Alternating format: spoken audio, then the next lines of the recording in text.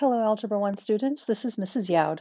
Today I'm going to do Chapter 7, Lesson 6, which is factoring ax squared plus bx plus c. Please have your journals open to page 232. For the first 6 problems, what we're going to need to do first is factor out the GCF, and then we're going to factor it just like what we did in section 7.5. So I'll do a few problems with you. I'm going to start with number 2. I need to find a number that multiplies out of all 3 parts. So I can factor out a 4 of all 3. And so when I do that, what I'm going to have left is a squared plus 2a minus 35.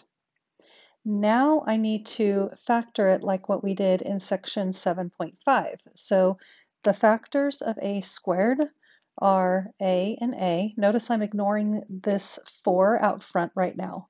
That will come in later as the answer, as part of the answer.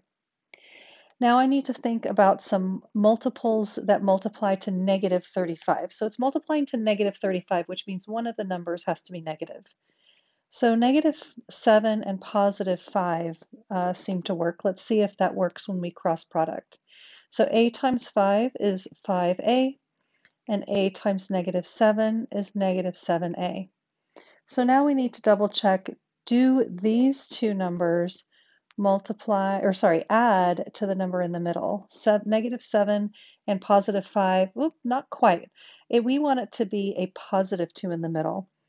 It's negative 2 right now. So I'm just going to flip-flop my signs and make this a positive 7 and make this a negative 5.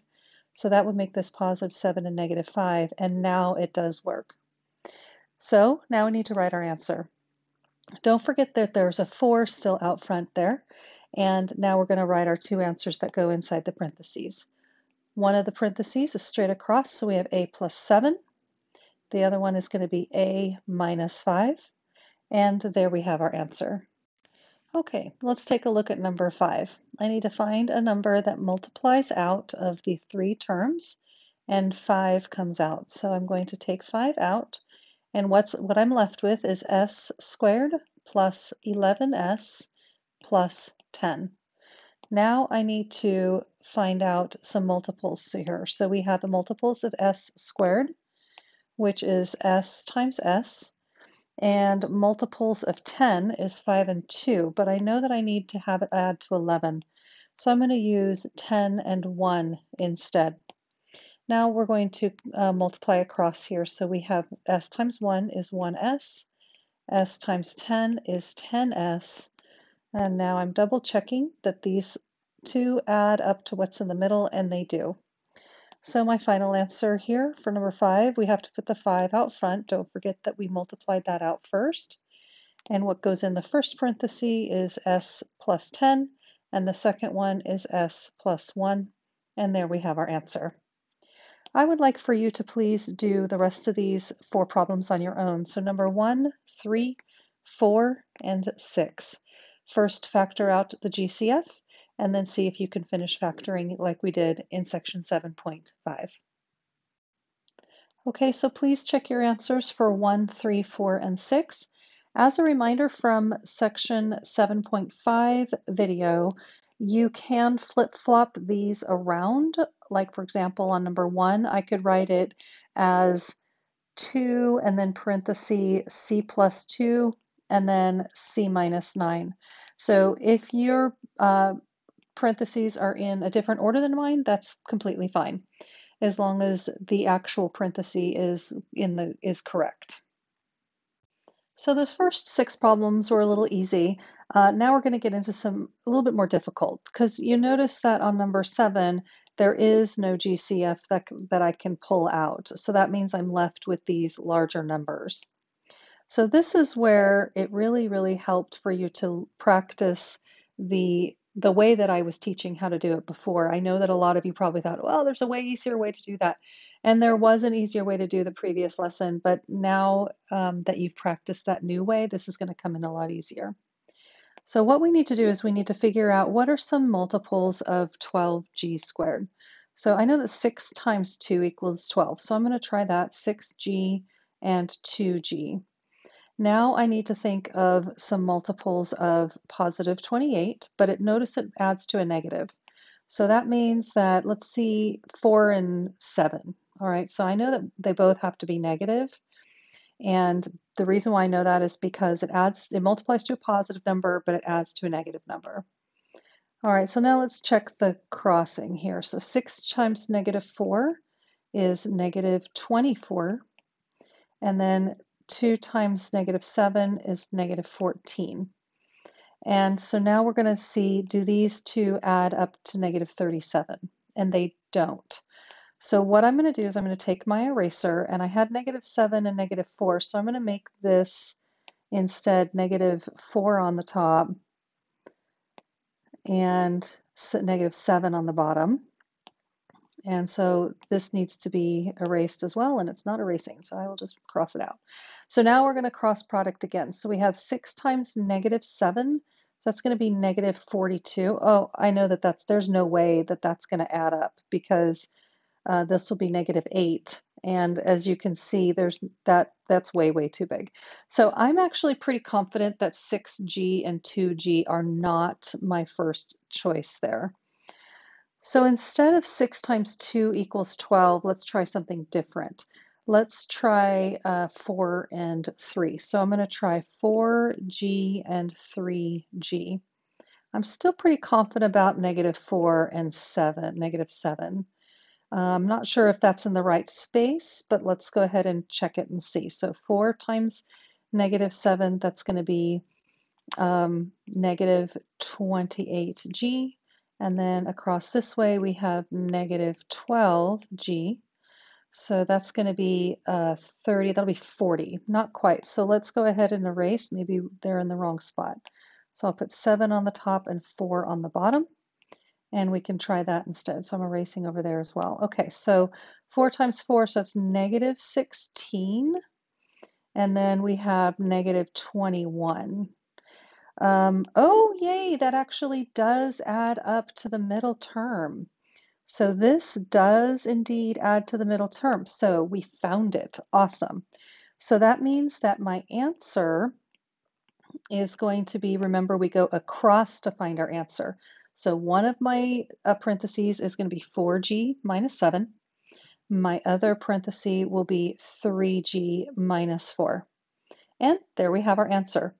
So as you can see, these questions are really a lot of guess and check, guess and check, guess and check. And sometimes it's easy to find the answers, and sometimes it's a little bit more difficult, and you just need to persevere until you find it. It's like a puzzle. All right, I'm going to do a few more problems with you. Let's take a look at number 8. So we're going to figure out what are some multiples of 6. So 3 times 2 equals 6. So I'm going to go 3k and 2k to start with. And multiples of 4 is 2 and 2. So I'm going to try negative 2 and negative 2. The reason why I made them negative is because I see that they have to multiply to equal a positive number, which they do, but our middle term is negative, so it has to add to a negative. So that means these both have to be negative. All right, let's cross multiply here. So we have 3 times negative 2 is negative 6, and 2 times negative 2 is negative 4, and that adds up to 10. So that's not quite right. I do know that if I just switched these, that wouldn't help me out too much. So I don't think that these are the right ones at all. So I'm going to go ahead and erase my negative 2's and try different numbers that multiply to 4. So I know that 4 and 1 work. So I'm going to put a 4 here and a 1 here. Oh, but I need to remember to make them negative. So these will both be negative. Okay, so now let's cross multiply here. So 3 times negative 1 is negative 3k. And then 2k times negative 4 is negative 8k. And let's see if those add up to the middle term. Oh, yay, they do. That one didn't take as long as number 7. So the numbers are a little smaller, so it was a little easier this time. All right, so that wasn't so bad. So that means that our answer is going to go, remember we have to go straight across from each other to find our answer. So one of our answers is 3k minus 4, and the other one is 2k minus 1. And there we have it. All right, let's take a look at number 10. So I'm going to do one more problem with you and then I'll let you try a few on your own. So on number 10, I need to think of some multiples of 12a squared. Well, let's see, 3 and 4 worked really well for number 7, so I think I'm going to use those instead of 6 and 2. So 3a and 4a. Now I need to think of multiples of negative 2, but I notice that they add to a positive number. So it means if I'm multiplying to a negative, one of the numbers needs to be negative. So I'm going to try negative 2 and 1. Those are really the only choices that I have. And now we're going to multiply across. So 3a times 1 is 3a, and 4a times negative 2 is negative 8a. So I see that it's really, really close. These add to a negative 5a, but I need it to add to a positive 5a. So I'm just going to flip my negatives a little bit here and make the 1 as a negative instead. So now when I multiply across, I have negative 3a here, and I have positive 8a here. And just to double check, 8 minus 3 does equal positive 5, so we have it there. So that means that I'm going to put my two parentheses down here. One of my parentheses is going to be 3a plus 2, and the other parenthesis is going to be 4a minus 1. I would like for you to pause the video and go ahead and try the next 3 puzzles. Remember, I think about these like puzzles. So try them on your own. So do number 9, 11, and 12, please. Okay, go ahead and check your answers on those 3 problems, and if you made any mistakes, see if you can find them. So for the next 6 problems, you'll notice that they all start with a negative number. Any time you have a negative number, the first thing you want to do is pull it out because it's not doing you any good. It's going to be really hard to solve. So I always suggest just pulling out the negative. So we're just going to make everything, it's like we're dividing by negative 1. So then it's going to be positive 12b squared, and then minus 5b, and then minus 2. You're just flipping the signs as you go through because we're pulling out that negative 1. So now the problem is just like the problems that we did earlier. We need to factor this. So I need to think of some multiples of 12b squared. I'm going to do 3b and 4b since that's been working well for me. Fortunately, there's only one thing that could multiply to 2, and that's 2 and 1. So let's go ahead and try negative 2 and positive 1 and see if that works. So let's cross multiply here. We have 3b, and then if we cross here, we have negative 8b. Oh, wow, I got it on the first try. Check it out. Negative 8 and positive 3 does equal negative 5. Awesome. So now my answer has that negative 1. Don't forget that we've got to put that in.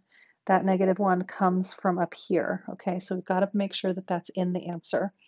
And then our first parenthesis, I'm just going to put it as 3b minus 2. Our next parenthesis is 4b plus 1, and there we have our answer.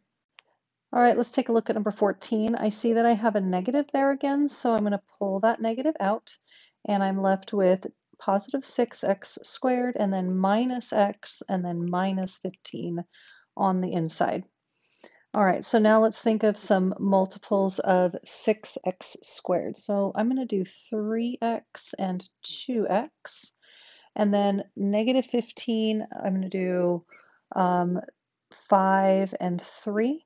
I notice that these two multiply to a negative, but they have to add to a negative. So that means one of my numbers is negative. I'm going to go ahead and make this one negative.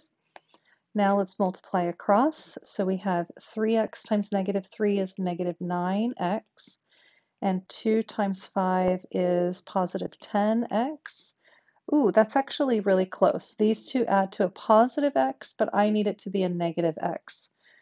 So I'm going to go ahead and take that negative away and put it with the 5 instead. So I'm going to put my negative up here. So now when I cross multiply there, 3x times positive 3 is 9x, and 2x times negative 5 is negative 10. And now they do indeed add to that middle term of negative x. All right, so now we're ready to write our answer. We have, don't forget your negative 1 that we took from up here. And now we have our parentheses. Inside the parentheses, we go straight across 3x minus 5, and then 2x plus 3. And there we have our answer.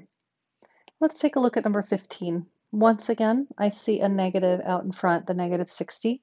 So I'm going to pull that negative out, and I'm left with positive 60g squared plus 11g, and then minus 1.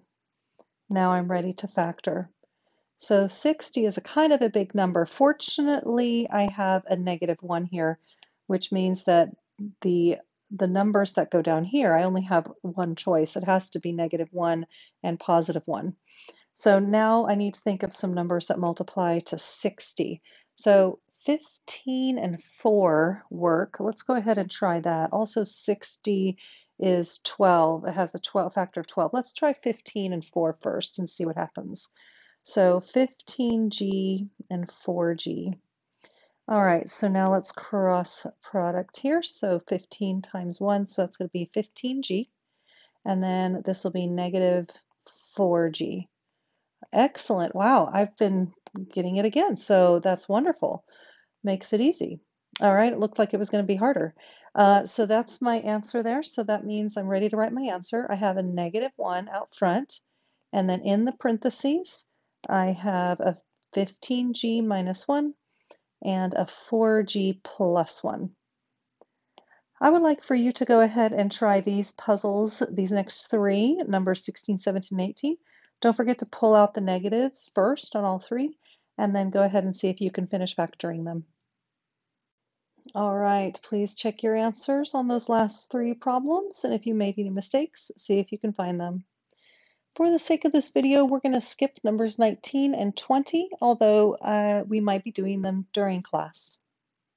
All right, that's it. Thanks for watching.